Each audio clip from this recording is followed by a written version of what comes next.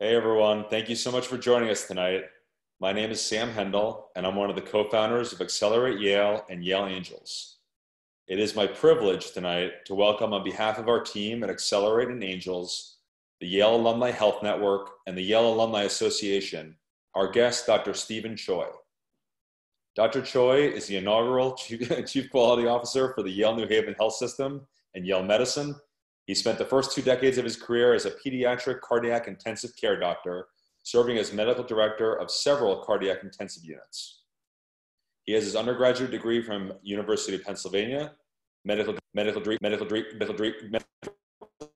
He completed his residency at Columbia University and the Babies and Children's Hospital of New York, and he completed a pediatric critical care fellowship at USC and Children's Hospital Los Angeles.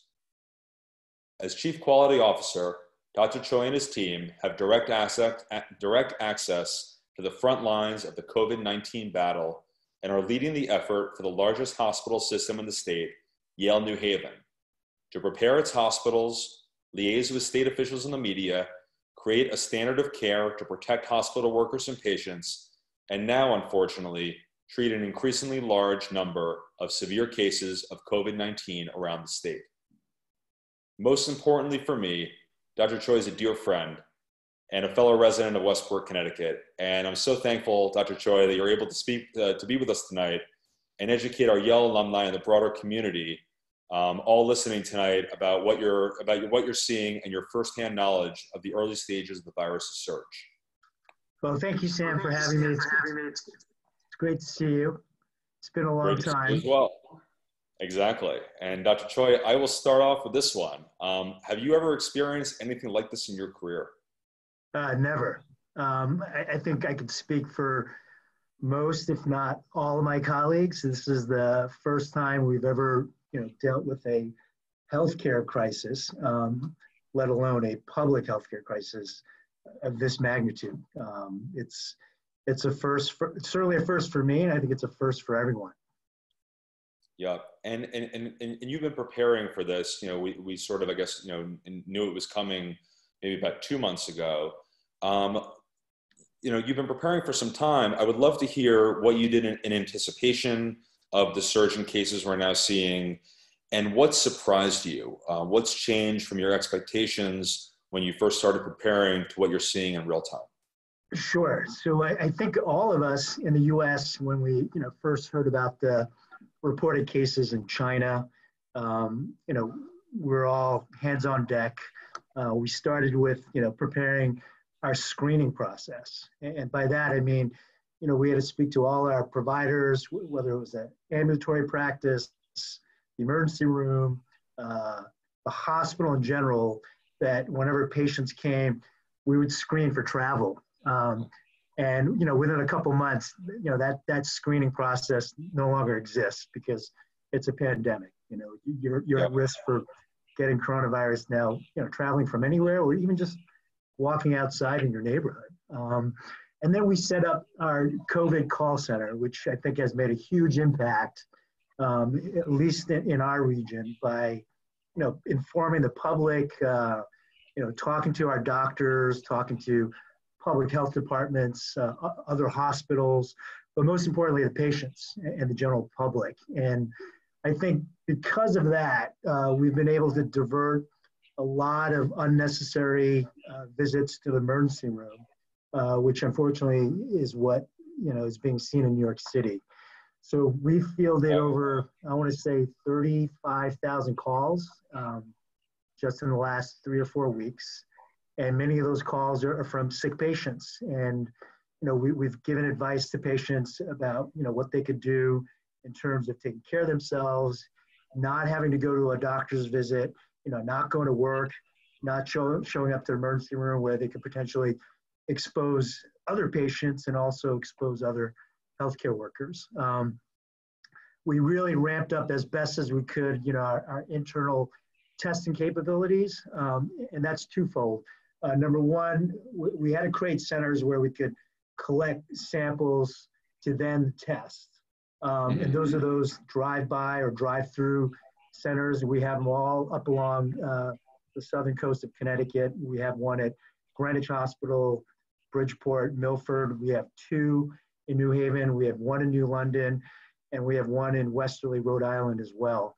And then those samples get sent out to a number of laboratories, but for the sickest patients, we actually stood up our own internal lab through our virology lab at the med school. And that's been a real game changer, particularly in the last week. And in order to prepare for beds, we cleared out the top 3 floors of our North Tower in anticipation of a surge of patients, which we're finally starting to see.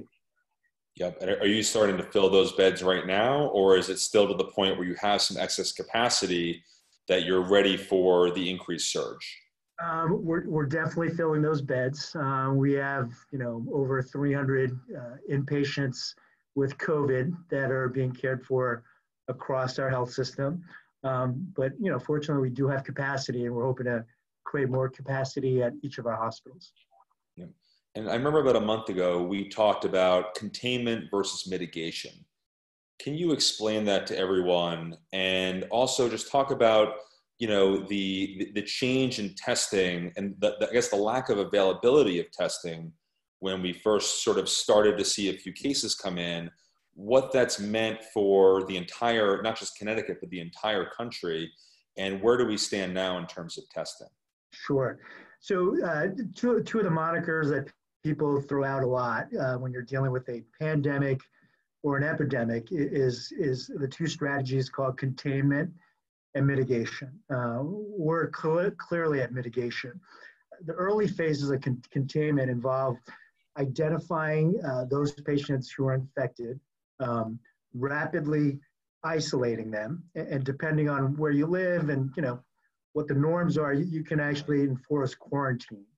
And the reason we do that is we try to minimize the spread as much as possible so that only a few patients or very small communities are infected.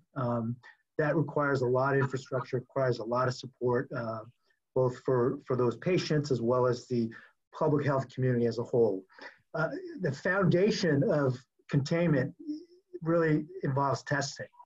As you can imagine, if you have no testing, you have no idea who's infected. Once you're past the threshold to contain, you move to mitigation. And that's really where we've been since really the epidemic started here in the US, and now it's a pandemic. And mitigation involves just slowing down the transmission. What are the means and measures we could take to slow down the number of patients that get infected so that we could, quote unquote, flatten that curve. Great. And I know we're talking about a very serious topic, but I'm going to let you and I discussed. I know your kids are out there watching this right now. I'd love to give you a chance to shout out to your kids. So. Oh, thank you so much. I have not seen my kids in almost a month, so I want to shout out to my son Ethan. I love you, proud of you, and I have a special shout out to my special 6-year-old daughter, Alex, who sent me this beautiful little picture where she wrote, "I love you, Daddy. I love Yale. Love you. Hope to see you guys soon." Thanks for letting me do that. Of course, my friend. And for me, I'm doing my part by sitting on my couch and staying home. And really, it's a credit to you and your team that you're sacrificing so much for all of us. And what message would you have, one, for the whole community about what we all can be doing to flatten the curve, as you said, and really nip this thing in the bud as quickly as possible? Yeah. So one of the things I've been trying to message through all our media circuits and all our news outlets is that we cannot win this battle if people outside of the hospital don't do their job. And by that, I mean, we have to practice strict adherence to those social distancing measures that our governor enforced a couple weeks ago. And, you and I were on the phone with a number of state reps trying to promote that.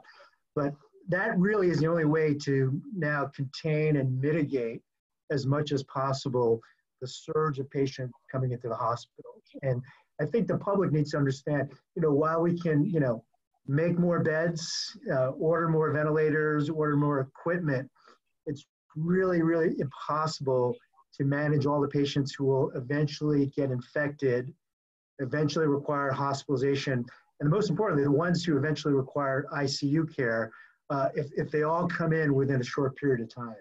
And a short period of time is not days, it's even just weeks. That's just too much. So as much as possible, we want to spread the number of infections and spread the number of hospitalizations over months. And when I say months, I'm talking 2-3 months, Sam. I'm not talking about 1 month or 2 months.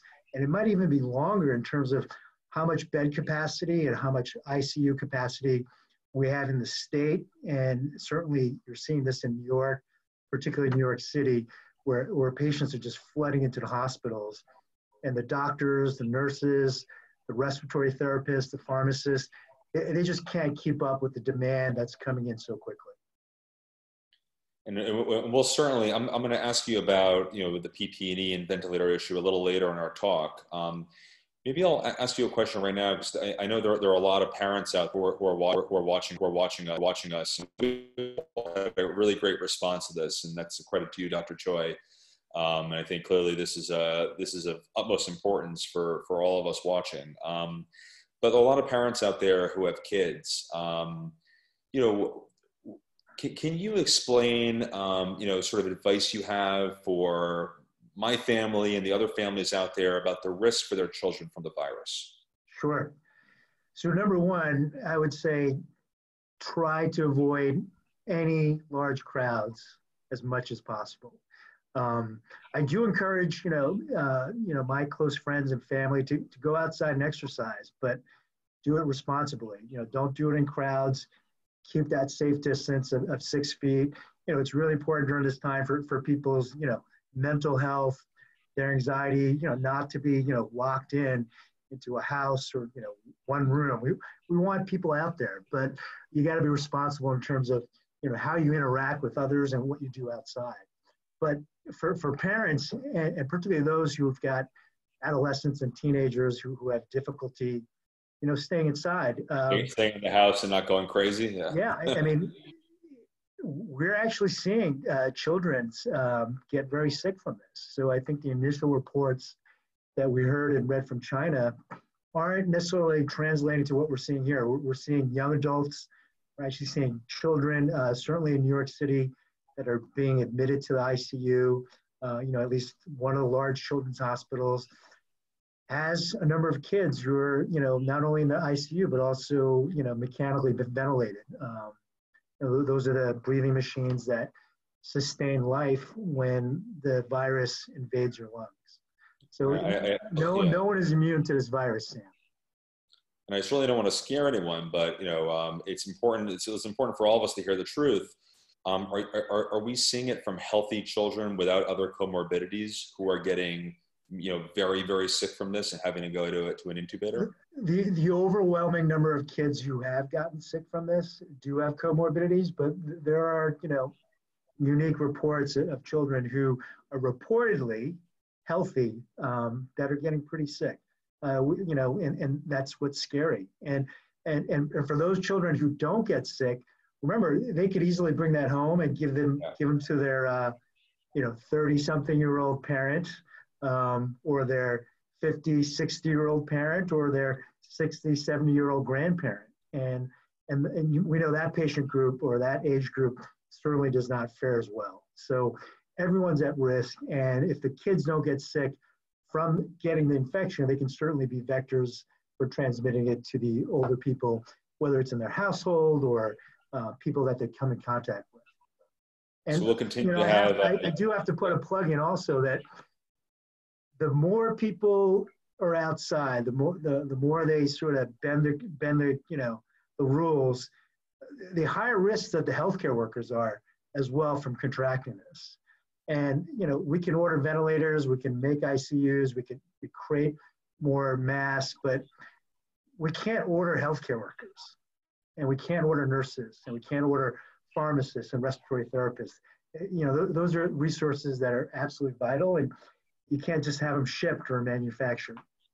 And we're certainly seeing that in New York. We saw it in Italy and China, but we're starting to see that in Connecticut as well. Maybe I'll ask you about some of the symptoms that we're seeing. So we've all heard, fever, dry cough, chills, fatigue, Yeah, etc. What is it about the virus that's causing mortality in certain patients? And what are some factors your team is seeing as to why some cases are mild and why other patients are dying? sure. So the typical symptoms are still what we originally thought they were, which is what you said: fever, cough, shortness of breath.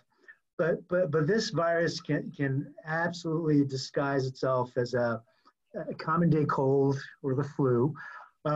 We've seen some unique symptoms, and many of you have probably read this, in the media. A lot of people, or not a lot, but a proportion of people, are actually presenting with loss of smell and taste, Yep. which is unusual. And then we also know that there's a small percentage of patients that present with GI symptoms, and by GI symptoms I mean vomiting, diarrhea, or nausea. When we talk about what the morbidity and mortality is, the overwhelming majority of patients who do succumb to coronavirus, die because of the illness in their lungs.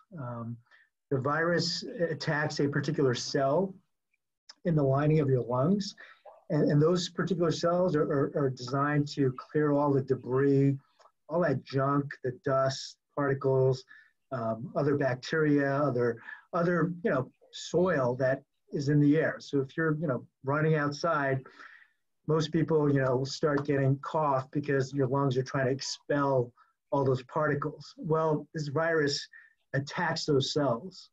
So as a result, your lungs are more prone to getting infected. Your lungs are prone to a real massive inflammatory response.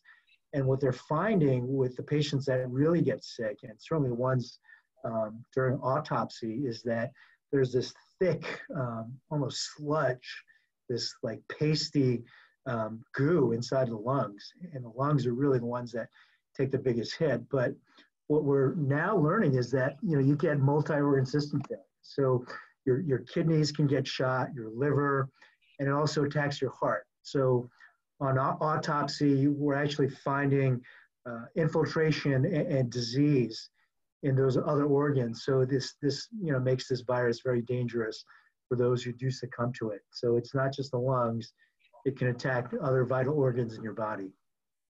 And so, of course, we're probably scaring the crap out of everyone watching this, which is a good thing. But what are we seeing in terms of overall mortality rate? Sure. Do we have any sense of what, and it seems like there are a lot of asymptomatic people who are getting this. Any sense of what the true percentages are that are actually going to the ICU and then unfortunately passing away? Yeah. Well, no estimate's perfect, but based on the sort of the global demographics, my best guess would be about 1%. South Korea, which is really kind of seeing the tail end of COVID there, I think they're going to end up at around 1%. And you've probably heard all the experts comment that, the mortality is, fairly driven by your capability of testing, right? So if you can only test the sickest patients, then your mortality will be skewed to a much higher number. But if you've got nations like South Korea, which was testing almost 10,000 patients a day, their mortality wasn't as high. What's probably more important is the breakdown in the demographics for those who get infected.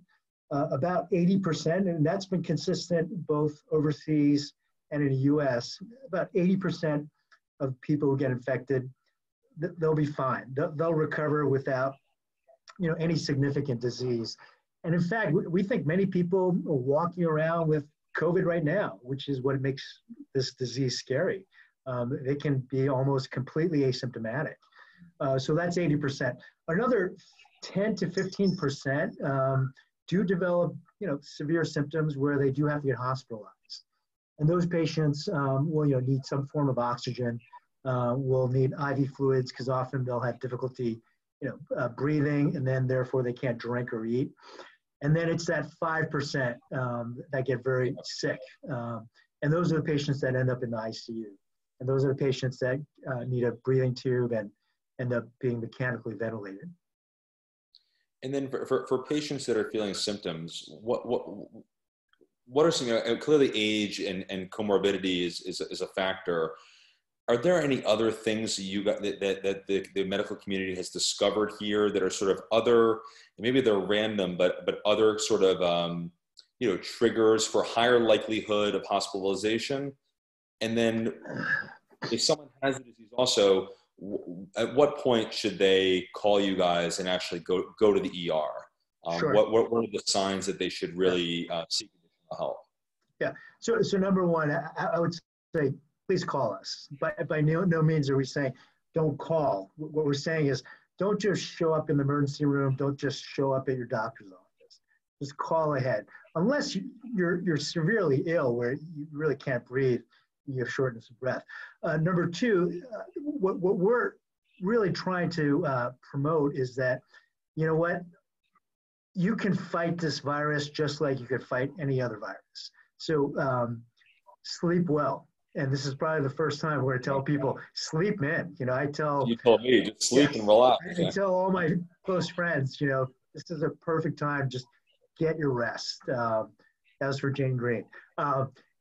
Eat well, eat healthy, wash your hands, practice really good hand hygiene, don't do things that could increase your risk for infection. So, people who are worn out, people who are not eating well, people who've got lack of sleep, those people are actually at risk for infections. Yeah, I'm a true believer of antioxidants, so I juice up with vitamin C twice a day. So that's a strategy you can take. And what we are seeing is that patients who have comorbidities do worse, and that's diabetes, chronic lung disease, whether it's COPD, emphysema, asthma, people with other heart disease, people with immunocompromised or immunosuppression tend to do worse as well too. And we're still seeing the elderly patients not fare as well, but what's distinctly different that we're seeing the last week or two is that we've got young, healthy adults that are getting very sick. And we didn't necessarily anticipate that from the early reports out of China, out of Europe, but we're certainly seeing that here, Sam. Yep, it's serious stuff. And I'm taking your advice and having 2 emergencies a day. Yeah. So I'm heeding your neither of us work for emergency.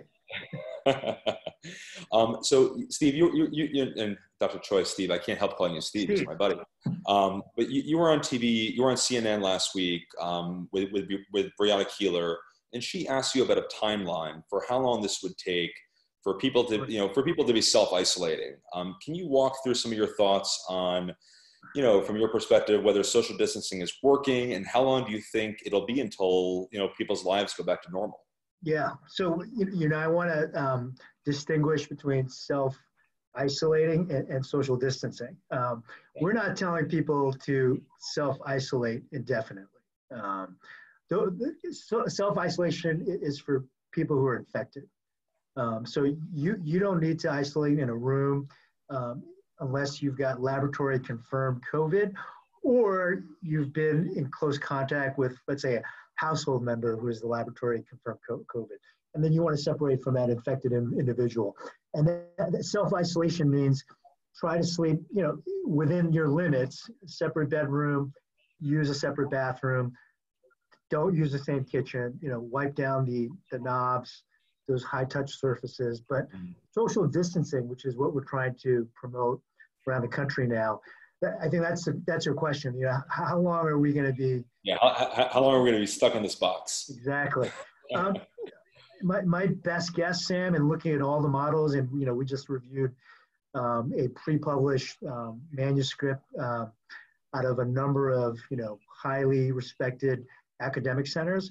We're looking 2-3 months, and I think certainly in the state of Connecticut, I think our worst weeks are ahead in the next 2 or 3 weeks. So mid to late April is when we're expecting to see that big surge or that peak of both hospitalizations and ICU demand amongst our hospitals across the state. And New York is probably a week or 2 ahead of us, and they're probably going to see their toughest week in the next week. Yeah, and there's been a lot of people have been talking about, will this go away when there's warm weather, and also potentially return in the fall and winter.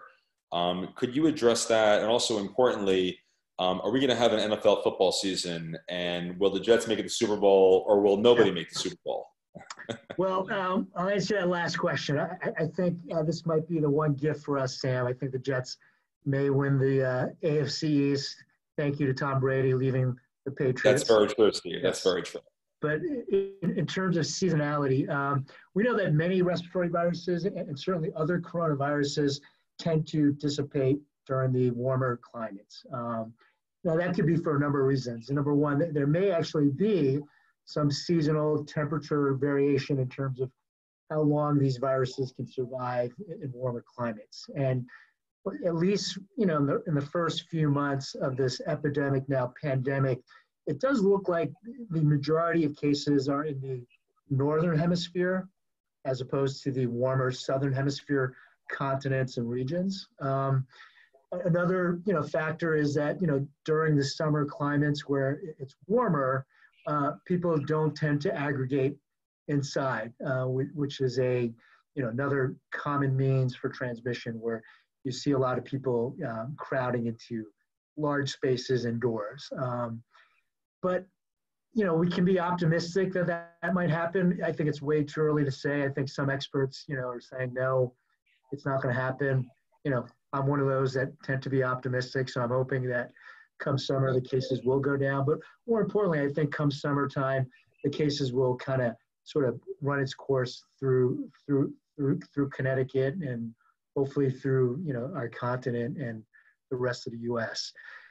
In terms of the second, third waves, a lot of that comes from, our historical trends, the great Spanish flu, in the early 1900s, when people stopped isolating or stopped quarantining, new cases came out and it spread again like wildfire. The second wave is worse than the first wave there. Exactly. Yeah. And, we're seeing that in isolated anecdotal stories from Asia and certainly in Europe as well, too. So the answer is, let's hope. There could be a chance, but, no one really knows. And do we know that if you get COVID, and do you build up the antibodies to then prevent it the next time? What's the I guess current medical establishment's thoughts there? Sure. So theoretically, once you recover from this virus, you should develop certain antibodies. And we have two types of antibodies. We have the ones that you develop immediately during that acute phase. And sometimes that acute phase can actually make your body sicker because there's a lot of inflammation. But over time, you should develop antibodies that protect you from repeated infections or give you long-term immunity. And it's interesting because there are a couple studies going on right now where certain healthcare centers, certain hospitals are taking blood donations from patients who've recovered, taking the plasma, which contains a lot of the antibodies. They're actually transfusing it back into patients who are having more severe disease with the intention and the theoretical target of giving those antibodies to those patients who are not recovering, who haven't developed antibodies, a chance at fighting the progression of the disease. So, so there are people who say you could get it twice, and I think it's a little early to say, but I think given the numbers in China, the decreasing numbers of active cases and the overwhelming number of recovered patients, which is, last I checked, over 90%, Sam, I think the notion that you're going to get reinfected is not as likely as the notion that once you have the virus, you're more than likely to be immune to it. And we're hopeful that that's the case. Yeah. Now I'll switch gears over to a topic you and I have discussed, which is PPE and ventilators. So it's been pretty frightening to hear reports about lack of the personal protective equipment from doctors and nurses at hospitals, lack of ventilators. What's the status for the Yale New Haven system in Connecticut? on PPE and ventilators, and what are you hearing from your colleagues in New York? Sure. So at Yale New Haven, we have, at least a couple 100,000 masks, but that can be burned very quickly, meaning that can be used up very quickly. We certainly have enough ventilators now, but again, it's very important for people, in the general audience to understand, once we use a ventilator for a patient with COVID, those patients typically stay on a ventilator for 2, 3, sometimes 4 or 5 weeks. Mm-hmm. The typical ICU patient, is on a ventilator for a few days. So it's not just the number of ventilators we have, it's the duration of time that these patients require a ventilator. So the longer we stretch out the transmission, the more compliant we are to social distancing and certainly self-isolation if you are infected, the better chance we have in terms of having enough supply. With the masks, a number of centers, including ours, we're trialing resanitation of masks as well, and the initial results are very promising. At Yale New Haven, we're taking vaporized hydrogen peroxide. So that's the same product that you see in those alcohol rubbing solutions, and we actually use that to disinfect a lot of our hospital rooms. So weeks ago, we actually collected all those masks, all those respirators. And in our lab, we've been vaporizing these masks for a couple of hours, and we're testing them. And we're using what we call bacteriophage, which are viruses that we actually grow. I mean, it's a centuries-old form of medicine where we can actually give these sort of homegrown viruses to patients who are immunocompromised that actually attack bacteria. And we're actually using those bacteriophages to make sure that they don't actually live on these masks after we vaporize them. And the initial results are great. So the vaporizing technique works in terms of killing any coronavirus that we may have on those masks. And the next step is making sure the filtration process maintains its integrity. And we've actually sent these masks out to a separate lab in Utah to make sure they're properly, regulated. And we're hoping that we can start resanitizing these masks. And we hope, once the lab gets up and running, we can sanitize, thousands of these every week. So that's been very promising. And are you passing that learning on to other hospital systems? Absolutely. We've published it. And twice a week, we're on a call with our colleagues, particularly in the Northeast. So, I'm on call with the other chief quality officers at Columbia, Cornell, Johns Hopkins, and, particularly Columbia, who's got the biggest experience right now. They've been sharing with us what they've been seeing, and we share with them, what we're doing with the sanitation process. And in terms of the ventilators, we've done something very, innovative where we've taken ventilators and we've created a circuit where we can split with a T-piece and ventilate 2 patients. And although we haven't done that yet here, we've actually modeled that with mechanical artificial lungs to make sure that we can generate enough pressure and flow to keep 2 patients alive on a ventilator. And Columbia Presbyterian has been doing that. They've shared their protocol with us, with the same intent that, this is a time to share as much knowledge as possible with all of our colleagues, not just in the US, but around the world. That's great. It's great to hear that you guys are sort of trying to find ways to save as much equipment as possible and use it, because it's a sad thing in this country that we don't have enough equipment for the surge that's coming, and you're being innovative about doing that. I've seen a lot of reports about doctors becoming sick, New York City, Boston. Do you have sick doctors and nurses in Connecticut? And, what do you, New York, I've heard a lot of very scary things, and would love to hear your perspective about what's happening there. Sure. No, it's scary, and it gets scarier every day. Unfortunately, I lost a very dear colleague of mine back in New York this morning. Sorry to hear that, Steve. Very prominent pediatric neurosurgeon who cared for thousands of children, and so that really hit home to me. I think I called you when it happened, and it was a tough moment for many of us who knew him.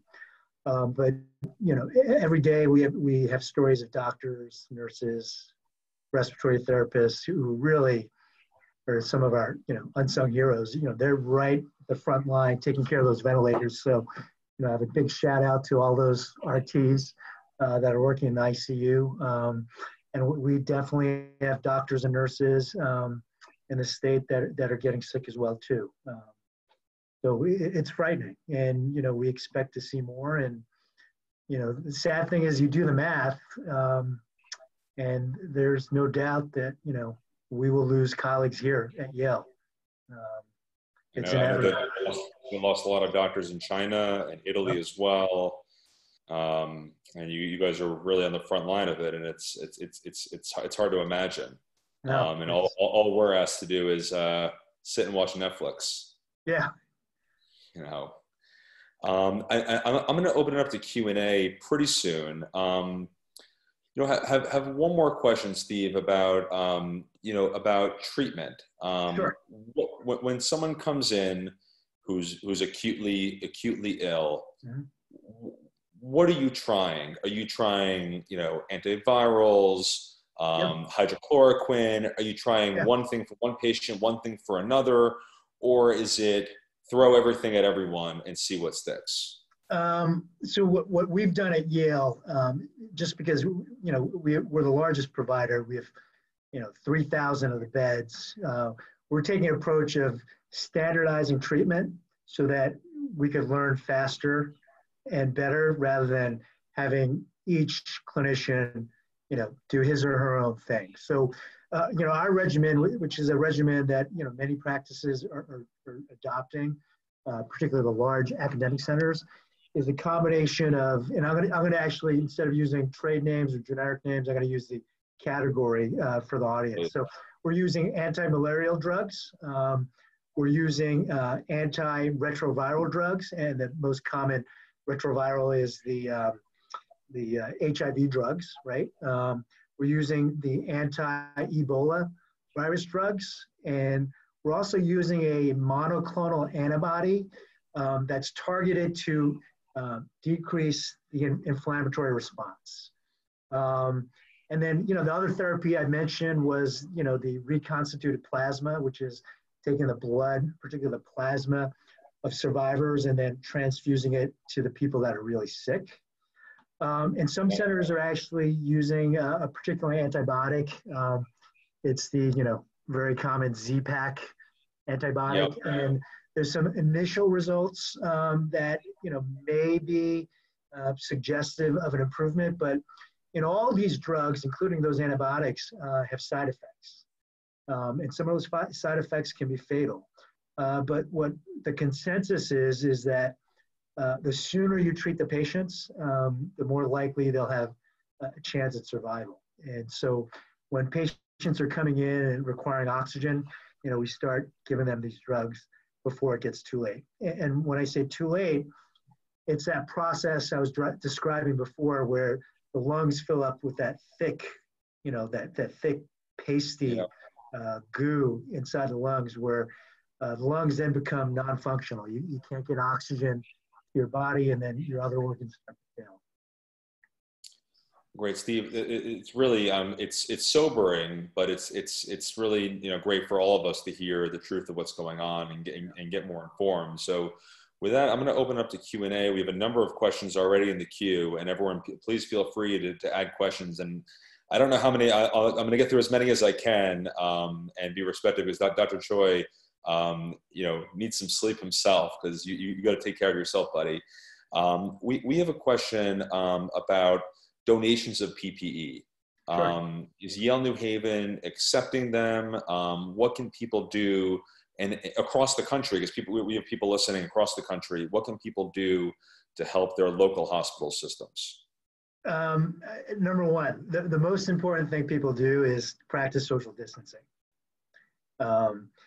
with donations, we do have a separate department that handles donations.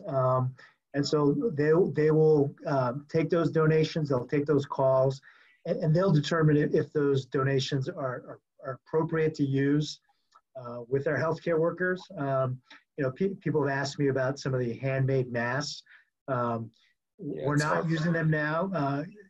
There may come a point where we, absolutely have to use them, or we'll use them in combination with a mask. But right now, we're only using the, FDA, CDC regulated masks that we call those N95s. But we're open to taking any donations at this point.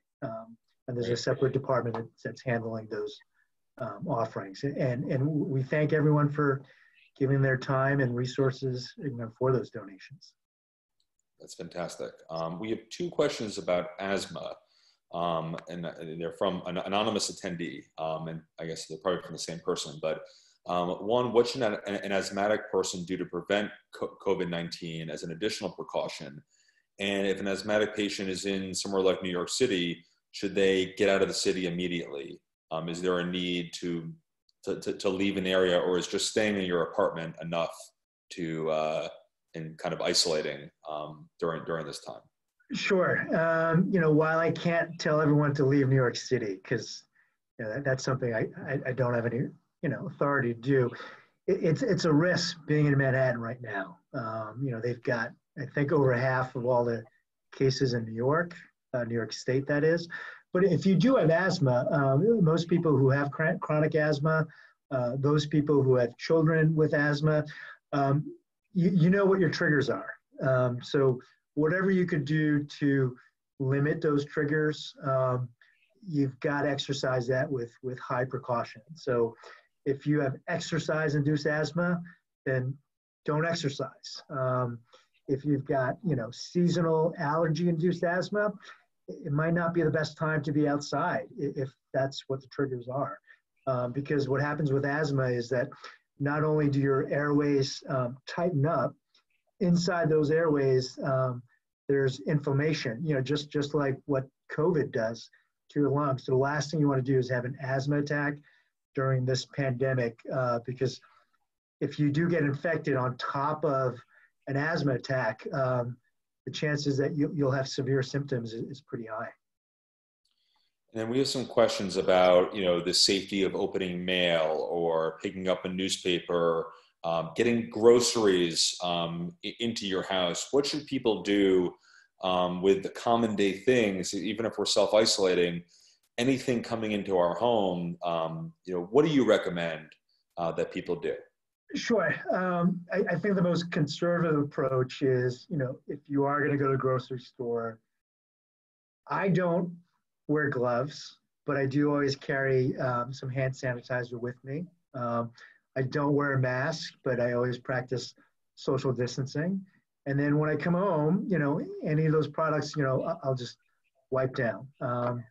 So if you want to take a conservative approach with mail, you can leave it outside for several days, because I think that's probably a long enough period for that virus to die and not, continue to be a risk in terms of contamination. But anything you can do to minimize your risk of these respiratory droplets. I mean, that's really the primary mode of transmission. I know, and I understand the general public's, concern that, if you touch anything, you'll get infected. That's not the common mode of transmission. The overwhelming mode of transmission is if you're infected, Sam, and you and I were sitting within 6 feet, and you came and gave me a big hug or tried to kiss me, and you coughed on me, it landed in my, those droplets landed in my nose or in my mouth, and even in my eyes, that's where I could get infected. And that's why healthcare workers, taking care of patients with COVID, they have to wear not only a mask, but they've got to wear a face shield or goggles to prevent transmission. It's getting up. And then washing, should it be wiped down? Should it be soap and water? Should it be Clorox wipes? What should, So, if you're going to make your own disinfectant, I would go on the CDC website. They've got clear guidelines, but really using a good detergent. What we recommend is a solution that's at least 70% alcohol, which is different than the hand sanitizers. We recommend at least 60% alcohol. Great. Yeah. And then, we discussed earlier about the testing, but I know Abbott announced they have a 5-minute test, and you guys just got new tests in New Haven. Yep. Can you talk a little about how that's changing? Sure. The testing capacity has really drastically increased, particularly this last week, in a very good way. It's really, unfortunately, where we needed to be months ago, but we've got a new rapid test that can turn over a result within a couple hours. And then Abbott, which is another big biomed company, is coming out this week with a test which will turn over results in minutes. So most hospitals will now have the capacity to do hundreds of tests within that same day and within hours. And before, just as a comparison, we were able to do less than, let's say, a dozen tests per day. And that turnaround was close to a week because all those tests had to go to CDC. Yeah, it was really tragic, the lack of testing we had in this country. And I think that's going to really create a lot of mortalities and morbidities that could have been avoided.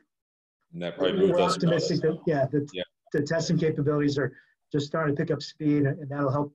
With isolated containment, that can still be established. And by isolated containment, what I mean is, if you got a specific region or facility, like a nursing home, that has a positive lab confirmed test, you can rapidly test all those residents in that nursing home and do containment measures.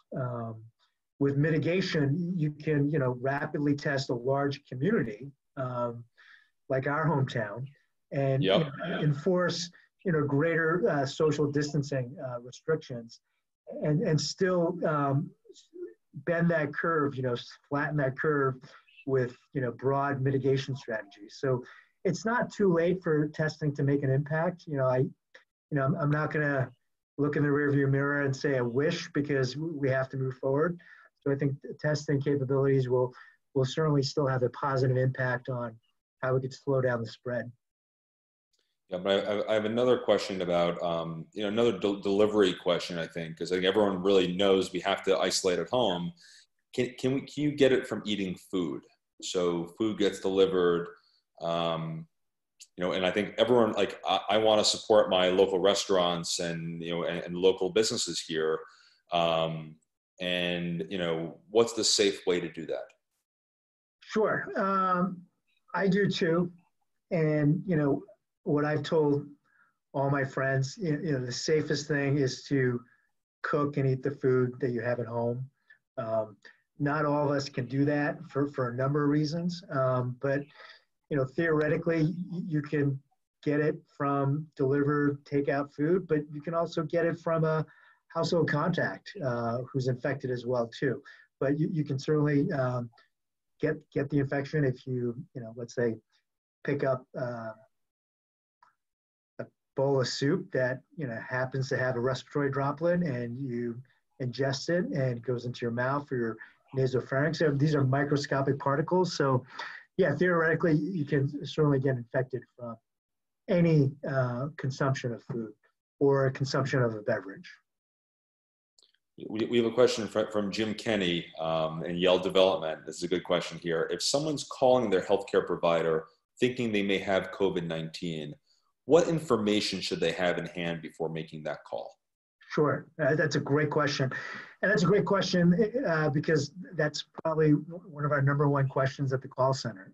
So the things that you want to be prepared for is getting a good history of when your symptoms started and what are the specific symptoms you have. And certainly travel history, particularly in the neighboring, sort of hot zones or epidemic zones like New York City, Westchester, And being able to answer questions like, have you actually really measured your temperature?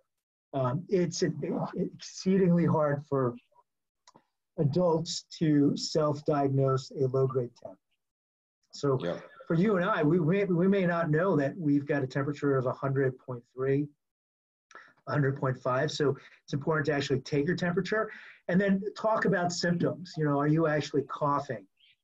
Do you have shortness of breath? Do you have a runny nose? If you had repeated fevers. And that's important because if you test too early, Sam, there's a high rate of false negatives. So a lot of people initially want to just all get tested.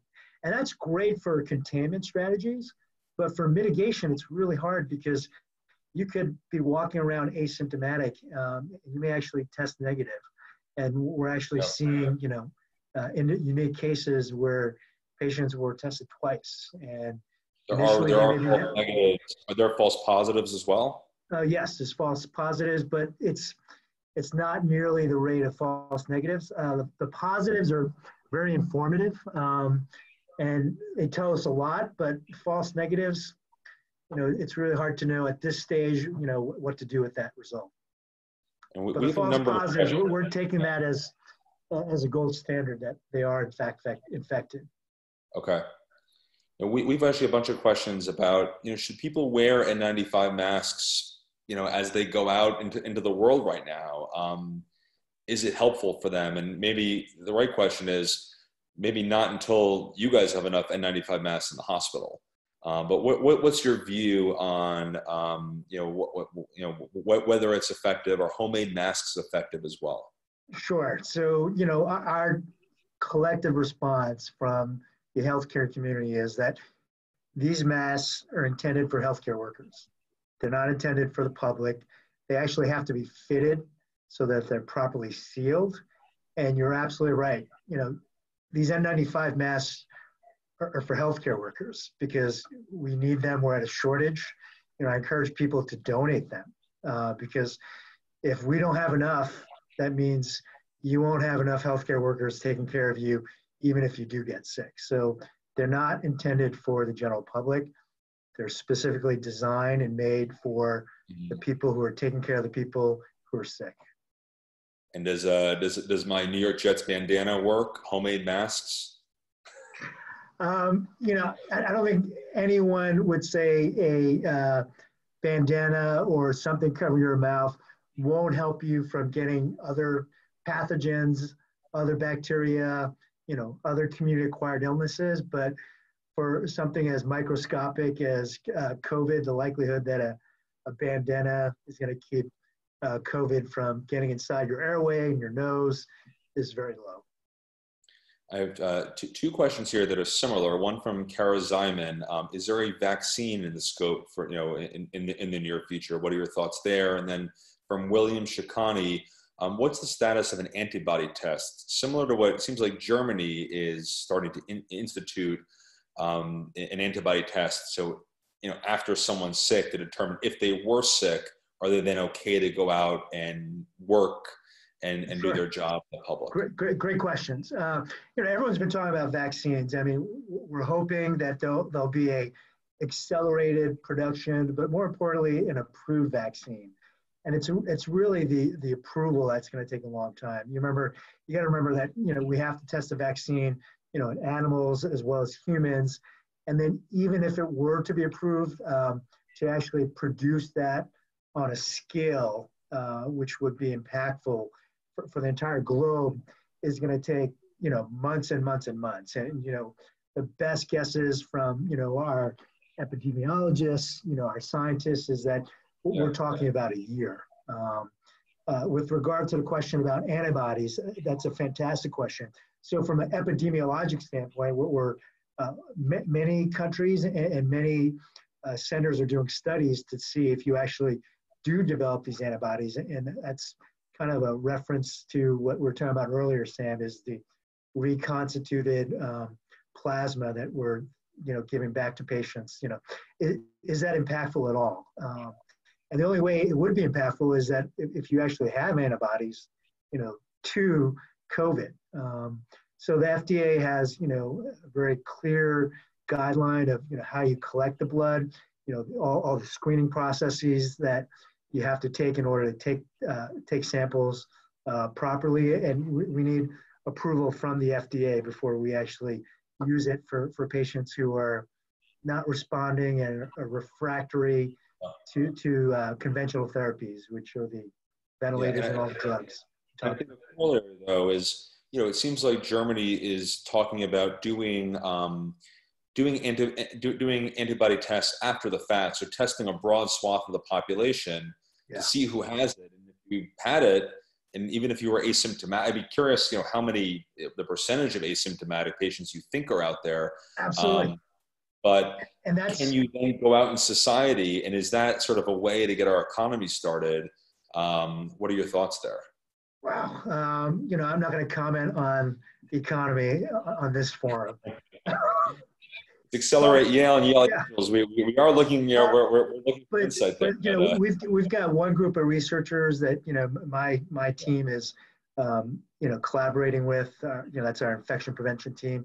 And we're actually trying to do just that, is to do, what we call the contact tracing of people who've been infected and people who've been exposed to get a better understanding of, how does this virus spread? Does it actually spread with asymptomatic carriers or predominantly with symptomatic carriers?